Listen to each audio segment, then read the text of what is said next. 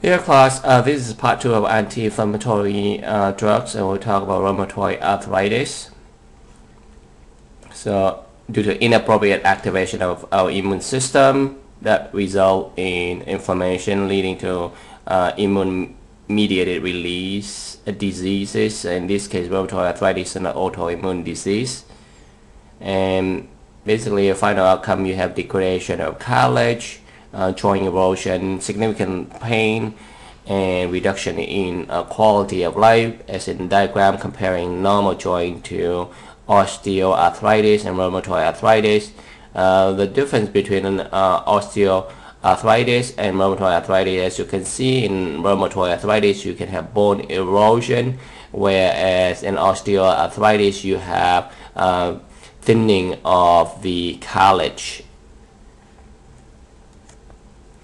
Pharmacotherapy of rheumatoid arthritis, similarly also osteoarthritis, is that include anti-inflammatory or immunosuppressive agent. Anti-inflammatory drug come in like NSAID and the COX-2 inhibitor.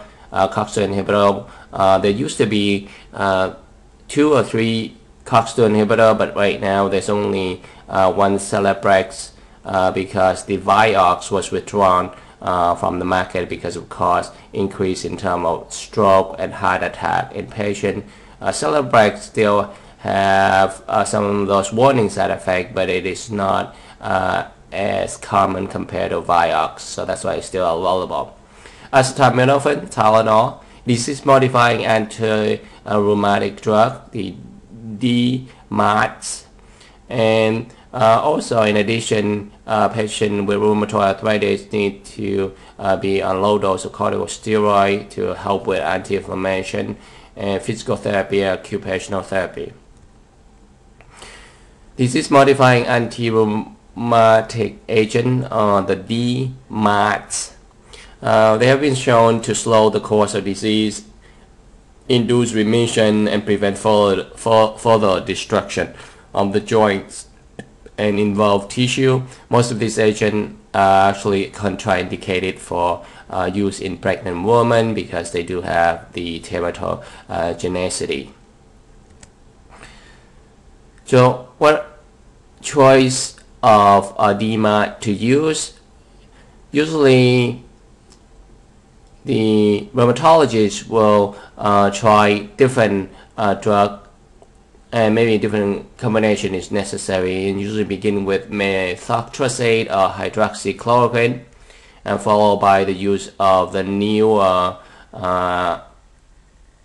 immunosuppressant, in a sense, leflunomide, the tissue necrotic factor inhibitor, like some of those antibody type of drug. Usually when you see MAP at the end, it's an antibody drug, monoclonal antibody, MAB, or combination therapy often used.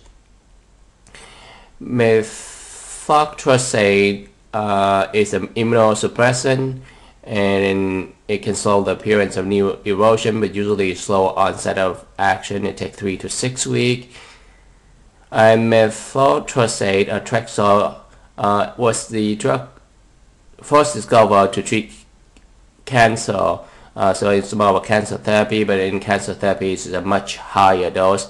In this case here for rheumatoid arthritis, it's a much lower dose. And once a week dosing, and usually if a patient on long-term use of methotrexate, they may have the risk of like mucosal ulceration, nausea, decrease in blood cell count. So leucovorin QD once a day can reduce the methotrexate side effect.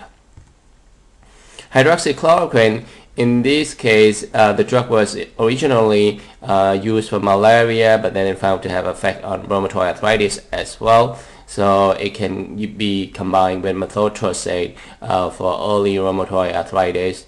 But one thing to keep in mind here, hydroxychloroquine, also known as Plaquenil, and it can cause ocular toxicity. Example here is the bull's-eye retinopathy, Plaquenil retinopathy.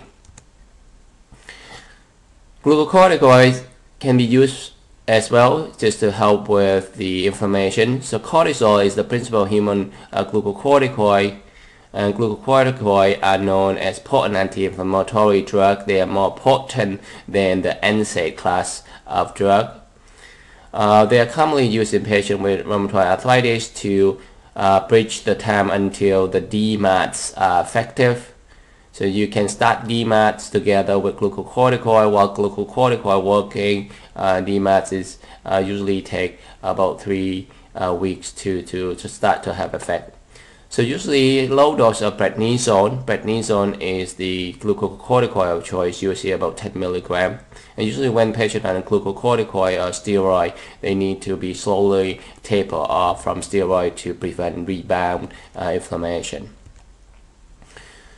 So since we're going to get into an antibody, this is a nomenclature that you want to know, because later on in your practice you will see some of the monoclonal antibody drugs, so you know what they mean. So usually when you have OMAP, it's for a murine monoclonal antibody, and if it's like CMAP, it's a chimeric, so about 65% of the antibody is from a humanized monoclonal antibody. You have ZUMAB and 95%. And then you have UMAB by itself. It's human monoclonal antibody. It's fully human antigen used to raise the antibody. And then you have SEPT. SEPT usually indicate that it is a receptor antibody fusion protein that mimics an immunoglobulin. So biologic therapy have been shown to work very well in rheumatoid arthritis. Interleukin-1 and tissue necrotic factor alpha are the pro-inflammatory cytokine involved in the pathogenesis of rheumatoid arthritis. The tissue necrotic factor inhibitor like etanercept, adalimumab, infliximab, golimumab, and sotolizumab are some of the tissue necrotic factor inhibitor that use and have been shown to decrease signs and symptoms of rheumatoid arthritis. And usually, as I said, they tend to be used in combination too. Like for instance, the rheumatologist will start the patient on methotrexate, hydroxychloroquine, and if it's not working too well, then we'll combine it with like the tissue necrotic factor inhibitor. And as an example here, you have etanercept plus methotrexate, and it's much better in terms of the rate of remission compared to each one of them by itself. Next disease is gout, and we kind of touched on gout a little bit in 540 last semester. But here we just elaborate a little bit more. So it's characterized by high level of uric acid in the blood, and when you have high uric acid in the blood, and also with increase in terms of acidity around the joint, then you get precipitate of uric acid, and that's where you get sodium urate, uric acid precipitation. And then that will start an inflammatory process when you have precipitation of uric acid that recruit leukocyte or white blood cell to go to the joint to try to clear it up, and that's where you get a lot of inflammation going on.